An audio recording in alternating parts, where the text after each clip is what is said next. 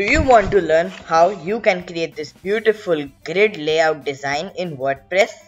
Then this video is for you, because today I'll tell you two ways how you can create a grid blog layout for your WordPress website.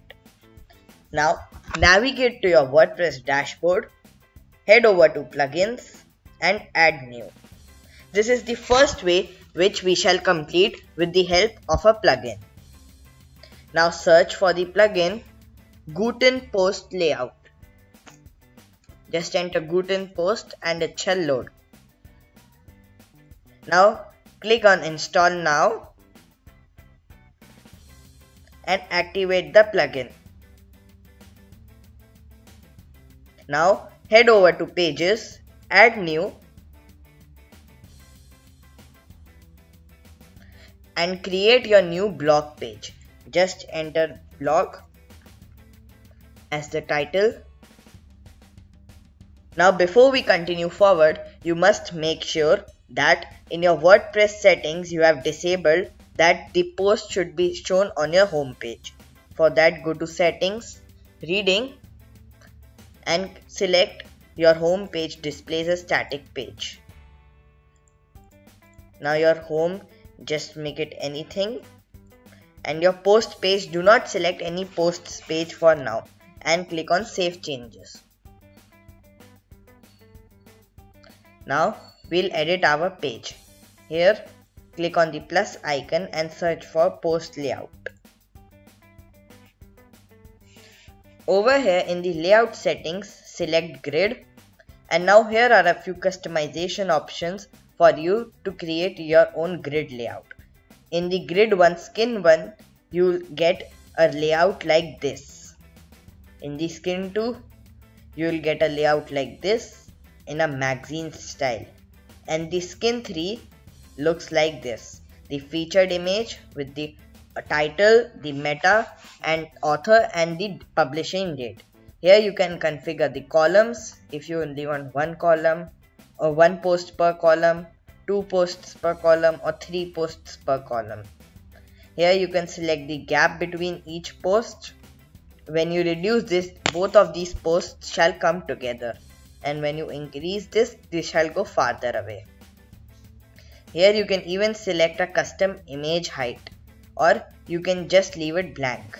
Let it be default so that all your images will fit this. Now in the query settings, select posts and select all categories if you want to show posts from all categories on your page. If you want to show posts from only one category, then select the category which you need. Here you can select the number of posts you want on one page, and here you can order by date and in the descending or ascending order. In the additional settings, you can configure if you want to show the featured image or not. You can display the post author or not, the post date. You can disable both of these. Also, you can disable your excerpt and read more button. Now you can also configure if your links open in a new tab or in the same tab. Now there is one cool feature in this plugin, and that is the filter settings. Here users will be able to filter the posts on the basis of categories.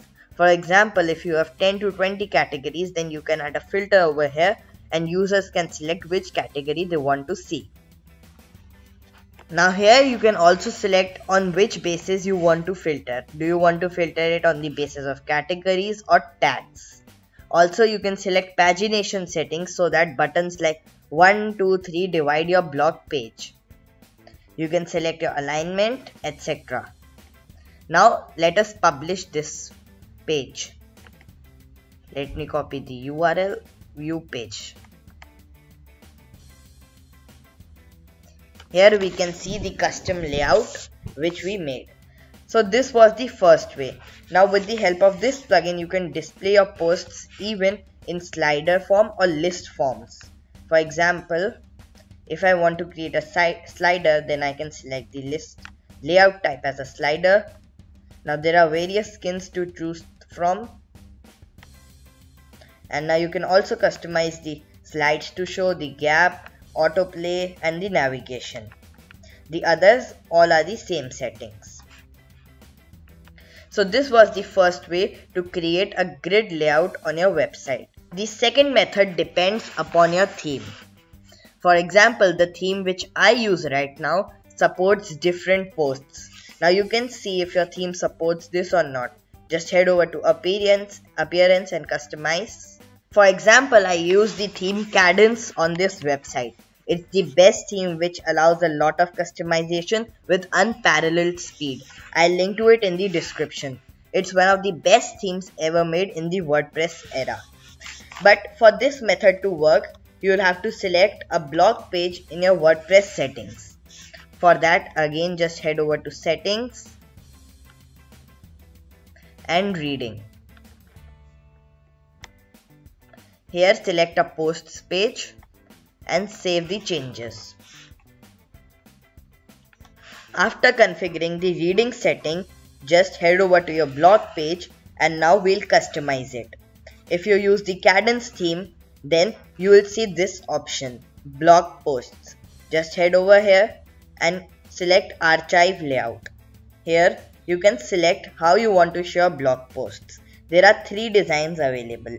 One is this box layout which the theme provides.